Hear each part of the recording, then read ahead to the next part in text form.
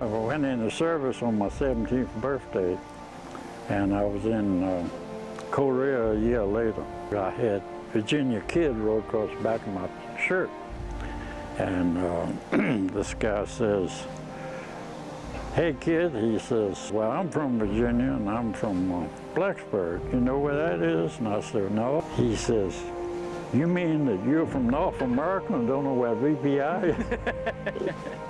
So we became real good friends.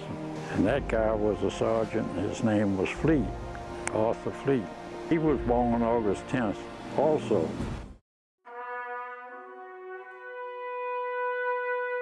Our company got overrun on September the 3rd, and it was only 11 out of 247 that survived. That wasn't killed, captured, or wounded. Kid, he says, "I'm going to give you my beer ration tonight for saving my life today." I said, "Well," I said, "I'll save mine and save yours, and we'll drink it on the Yellow River that separated China from North Korea." Well, we got close there, but we didn't get there.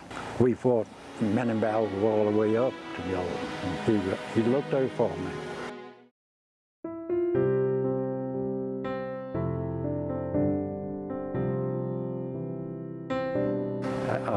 I come up here every August 10th, because that's his birthday, and we have those Pabst Blue Ribbons. I don't drink, and I drink one a year now, and that's our one this morning.